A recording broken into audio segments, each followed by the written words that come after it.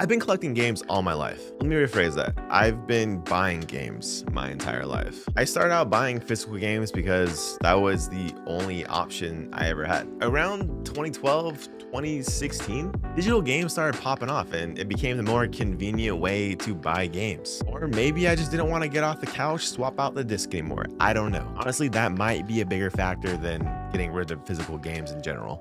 Well, my mindset around physical and digital games has kind of changed lately. I'm not going to say I no longer buy digital games because I definitely still do, but something's kind of pulled me back into wanting to buy physical games. And so I thought it would be a good time to talk about it. Physical games versus digital games. And some of the reasons why I think physical games might make a bit more sense. Let's be upfront about it. Digital games have no resale value. You might be able to get the game on a steep discount because maybe you don't have any more storage space on your shelf or whatever the reason is. After you beat the game and haven't touched it in a few years, you can't really do anything with that copy of the game that you bought. And even some storefronts have said that you can't transfer your digital game library, even if it's in your will. That's pretty crazy. Not that I think you should be able to or shouldn't, but just the fact that like you literally cannot transfer these things. That's just wild to me. And even if you did get the game on a steep discount, it probably took a long time for it to hit that price. And that's where I think physical games walk into the picture. When I was a kid, I remember having to get creative about how I bought games. I didn't make any money like many other kids. So how was I going to buy a new game when it released?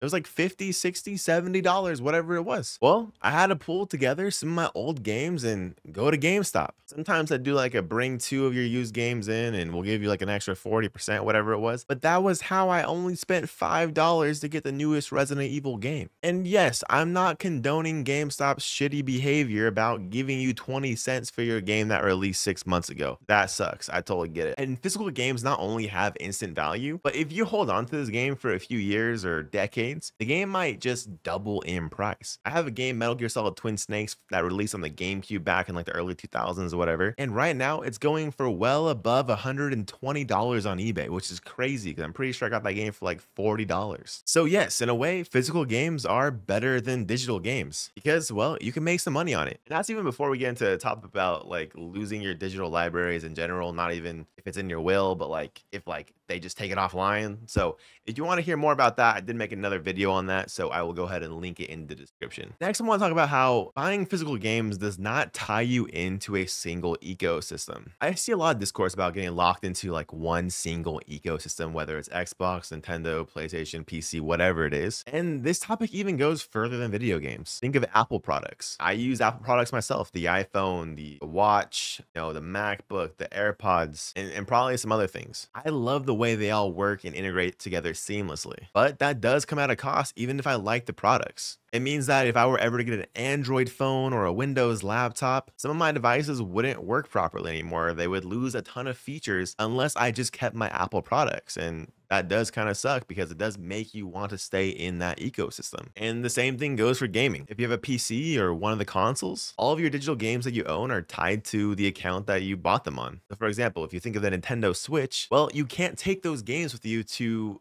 the Xbox platform or PC. And if you bought them digitally, you can't sell them to make up the money that you're about to lose if you sell that device. You kind of just have to eat the cost. If all of your games are physical, you can go ahead and make some of that money back, or at least get pretty close to it. You're able to sell your device, sell the game, maybe sell some controllers and accessories, and putting some money back into your pocket to go ahead and buy the newer console or whatever else you're trying to sell it for. Maybe you're just moving out to a new house. At least you made some money back. And something I think that goes unsaid a lot with physical games versus digital games is being able to see them. Visualization. This is something I didn't realize that I missed until I took a slow look around my apartment during the pandemic. And I was like, where's all my games? And then it hit me.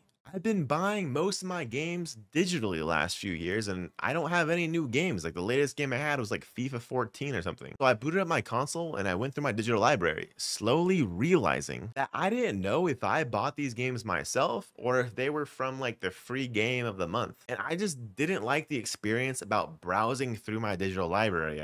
There was just no feelings involved whatsoever. It just felt so soulless. So I made the decision to start buying some physical games. Not all games, but just some games. Some games that would feel important to buy. Games like God of War, Sekiro, Death Stranding. And I would keep the digital games to like sports titles like FIFA or maybe like multiplayer games. In my personal opinion, would be less important. And now not only am I able to display them in my apartment, but I'm able to see the games that I bought and I have them displayed on my shelf. I'm able to see the games I've already played and, think of those memories. But it also reminds me about the games I still need to play, like Days Gone, for example. But I do like the little point about where it brings you back to a game, where you were when you were playing it. I always think about Last of Us Part 2 and how just absolutely insane that was. I think having material items in your house is important. And it kind of goes hand in hand with how vinyls are being sold lately. I just feel like one of these days we're going to be like, we really wish we held on to physical media because no longer have it anymore, which is another reason why I still buy physical movies. Maybe I'm just a boomer.